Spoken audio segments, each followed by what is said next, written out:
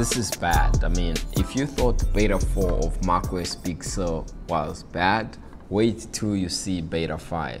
This is me basically telling you, don't update to macOS Big Sur beta 5 if you haven't yet done so. That's a good thing, because you know there's quite a number of issues. It's crazy. It's like when updating from beta 4 to beta 5, it's like you're updating in reverse, and so many issues. No airdrop. The Mac typically restarts like every 20 or so seconds. I mean, it's crazy. We actually need an update, and we need it as soon as possible. So if it's your first time watching, hit subscribe, and yeah, let's get into it to see when the next macOS Big Sur update, which is macOS Big Sur beta 6, is coming out, because we actually need it, and I think we need it so bad, because beta 5, it's a no-go, man. It's a no-go. It's crazy. So when it comes to macOS Big Sur beta 6, we can expect it as early as tomorrow, the 25th. And if it doesn't happen tomorrow, then expect it between the 26th and the 27th.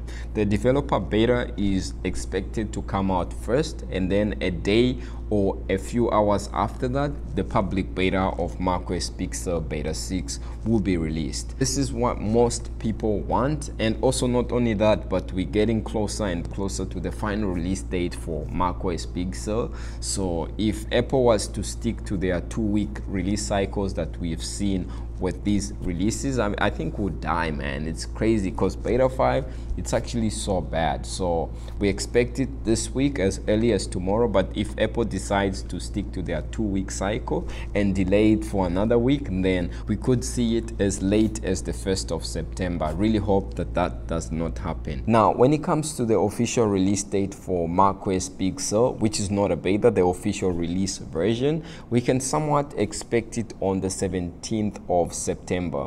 The reason I say this is because on the 18th of September, we're actually expecting some new hardware. We're expecting to see a new Apple Watch Series 6 and perhaps the new 8th generation iPad. So if that does happen, usually a day before that, Apple releases like all the software versions that were in the beta stages, like iOS 14, iPadOS 14, macOS Big Sur, and so on, so that when those products come out, people will be able to get them with the latest version, or either update them to the latest version. So the official release version of macOS Big Sur could be on the 17th of September, but keep in mind that that could change. Now, when it comes to macOS Big Sur beta 6, we expect it to come somewhat slightly smaller than what beta 4 came in as. For me, it came in around 7.2 gig, but with beta 6, it should be slightly smaller, since it's going to be more of a bug improvement. It's expected to come in at around 5 gig, depending on your device that you use.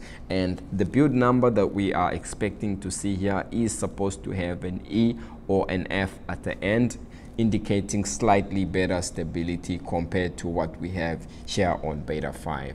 Now, these are some of the changes and features that we expect to see when macOS Big Sur beta 6 is released. The first change pertains to airdrop improvements. At the moment, if you send a file with airdrop, you are unable to receive it on your Mac that is running beta 5.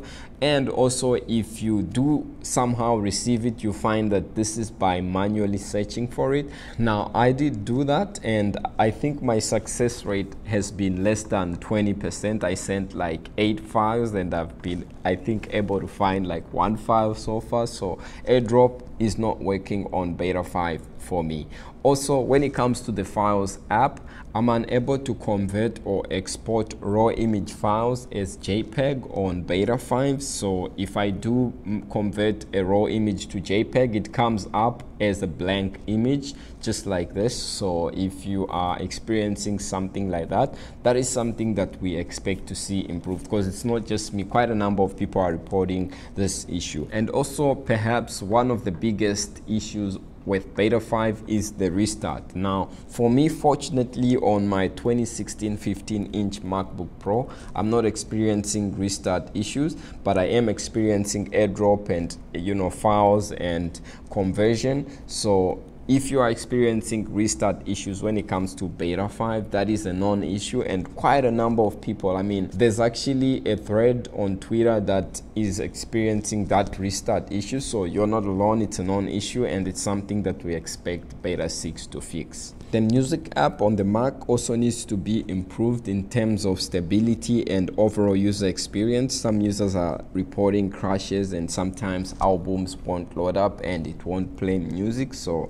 we expect that to be fixed with beta 6. Now also, when you are playing 4K video in Safari and you enter full screen mode, there's actually a big delay or jitter when you switch your transition between the full screen to the minimized mode. So that is a non-issue, and I was experiencing that, and I did report it using the feedback app. A lot of iMac users aren't able to update, especially those that have the latest iMac. So with beta 6, this is something that will definitely be addressed, because Apple can't afford to continue disadvantaging those that pay a lot of money for the latest update and aren't able to update to the latest beta, unless if Apple is telling you, don't update to a beta, right? But this is something that is known on a large scale, so that should definitely be fixed with beta 6. Also, when updating from beta 4 to beta 5, there's a non-issue whereby it takes like 2 or 3 hours stuck on the first quarter of the update page. So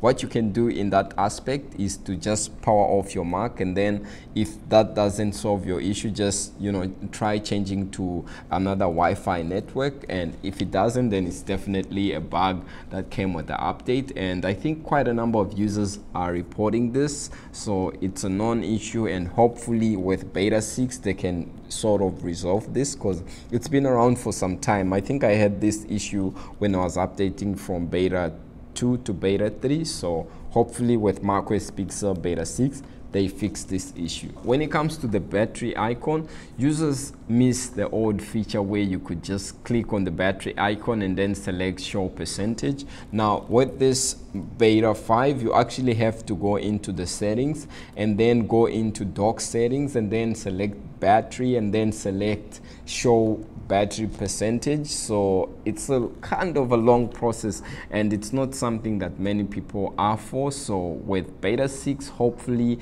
if there's enough pushback on this, Apple will bring back the show battery icon or show battery percentage icon closer to the battery there where you see the icon, and that would be more convenient, I guess, even for me and for most people. So that's about it in terms of the changes.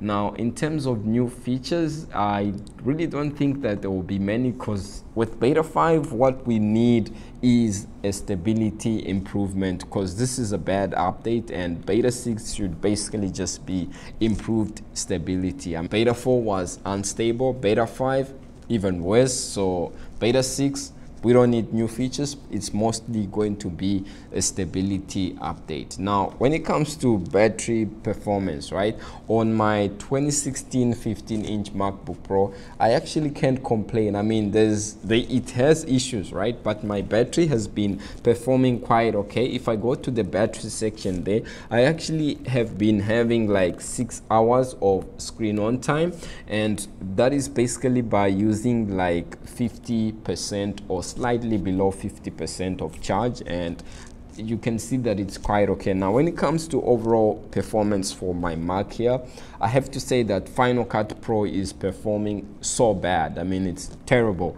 It's better to use iMovie on macOS Big Sur beta 5, because I've seen that iMovie is more stable here, but with Final Cut Pro on beta 5 it's terrible. I mean, I wish I could go back to beta 4, but that is impossible. But basically, otherwise, besides Final Cut Pro, most of the other applications I use on this Mac are working quite okay. So performance wise, it's slightly lower than what I had on beta 4 because of some of the app instabilities. And yeah, those are mostly some of the issues that I'm facing with macOS Big Sur beta 5, and that we are looking forward to seeing macOS Big Sur beta 6 being released. So that's about it when it comes to the expected release date, and also some of the changes or improvements that we expect to see when macOS Big Sur beta 6 comes on. If you like this video, please leave a like and hit subscribe, and I will definitely see you in the next video.